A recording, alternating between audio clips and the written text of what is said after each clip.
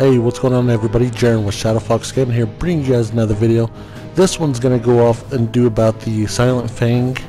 I believe it's a new Queen's Bounty that just came off and hit onto Destiny as of Tuesday.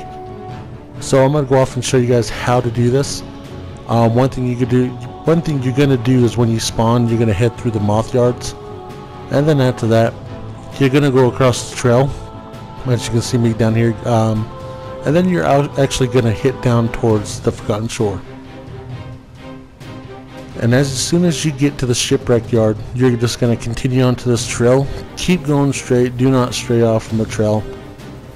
And then as soon as you're going to hit up here towards these other wreckage, you're going to kind of slightly go to the right. And then keep going straight a little bit until you hit to this plane. And then you're going to go through this little canyon place.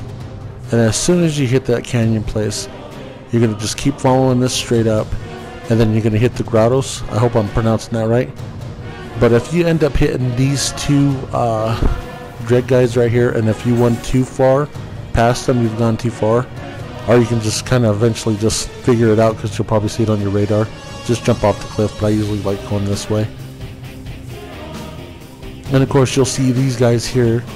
If you don't see them here, then you know that they probably haven't spawned or whatnot, but you'll see the Silent Fang right there. Of course, I just killed him.